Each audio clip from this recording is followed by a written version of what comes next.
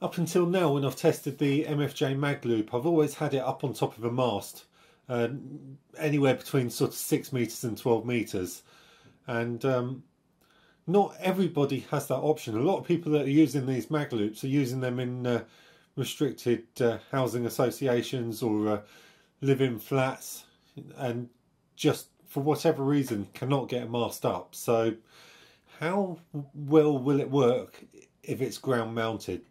So what I've done is I've mounted it on a tripod in the back garden, which I'll show you in a second, and I want to see how well it performs at ground level. Now, golden opportunity, I had the mast down with the mag loop on because I wanted to do some running repairs, and also I wanted the mast space on the side of the house for another upcoming project. So golden opportunity to get the MFJ down. I've changed it from, it was mounted horizontally on top of the mast.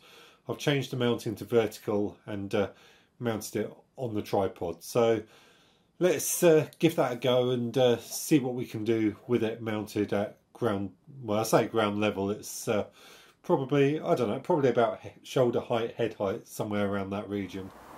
Alright, here's the setup then. So I've just got the mag loop mounted on top of this tripod, and I don't know if you can see that the feeder cable goes up the wall to where that there used to be a mast mounted there, just goes through into the loft and drops down into the shack, which is that room over there, that left window. Right, so we're a couple of days later. The antenna's been out there a couple of days, had a few days to experiment, play around. So MFJ mounted vertically on a tripod low to the ground.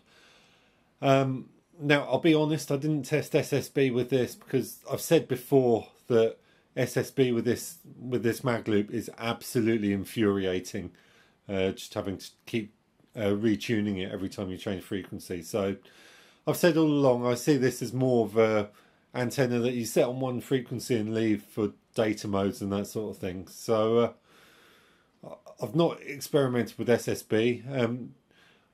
I did play about on the FT8 on the higher frequencies on 15 meters and 18 meters, and to be honest, I didn't have an awful lot of success. I think, to be fair, that is more down to the positioning of the antenna, because the antenna is mounted fairly close to the wall, you know, up against the wall of the house, and I've got the conservatory down one side, fence down the other, and we're on an estate here as well, so I've got houses all around me. So I'm probably not getting an awful lot of low angle radiation from it. So I have had DX on that antenna, but in this configuration it wasn't great, to be honest. If I moved it a bit further away from the house, I suspect it might have been a bit better. If you're on the, you know, if you're in a flat or some kind of an apartment, you can get it up a couple of stories high on a balcony, then you might do a bit better than me. But looking at the whisper plots, I mean, yeah, 20 meters wasn't too bad. You got your local around Europe and working your way into the States, and there's one down in Australia. If we go down to 30 meters, it's sort of a halfway band between 20 and 40, really. It's similar sort of thing, although you're not getting as much over here, over into America, or it's only working one way with that station in Australia, so it's not quite as good. It's still getting a couple of two ways, you know, both directions around Europe. And if we go down to 40, now in my view, this is where this antenna really shone, on 40 meters. Now I didn't get anything in terms of DX, and I was, as you can see from the whisper plot, I was on the grey line. But again, like I say, due to it, the way I've got it mounted, its location, I suspect I'm not getting an awful lot of low angle.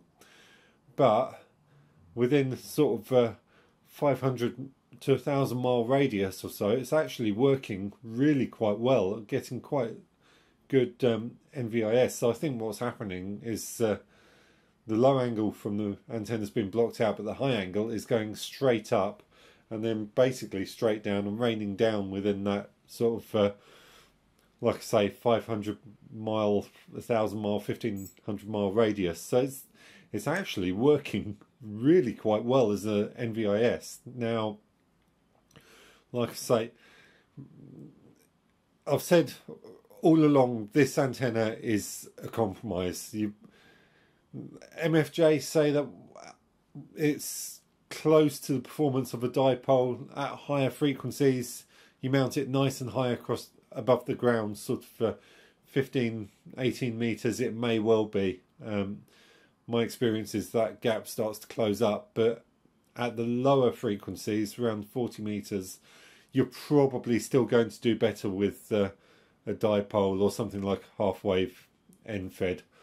So that's my view. If you're in a difficult situation, you're stuck, then yes, absolutely, definitely it works. It's probably about the best you're going to get for that size of antenna. But if you're looking for SSB, then just be aware you will end up retuning it constantly. And personally, I find it absolutely infuriating. As a second antenna for data modes, can't fault it. Absolutely spot on. In my view, if it was down to me, I would still have it mounted as high as I could possibly get it on a mast. But if you can't do that, tripod at around head height. Hey, the last couple of days, it's worked. It's been perfectly good.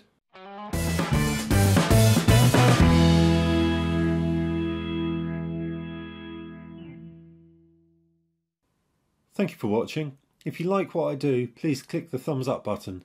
It lets me know that I'm heading in the right direction with the channel and gives me the confidence to keep doing what I'm doing. Don't forget to click the subscribe and also the bell button to be notified when I upload new content. If you don't like what I'm doing, feel free to click the thumbs down button. Just tell me why in the comments below. I welcome your feedback, and constructive criticism will help me to improve the channel. Take care, and I hope you will catch me in the next video.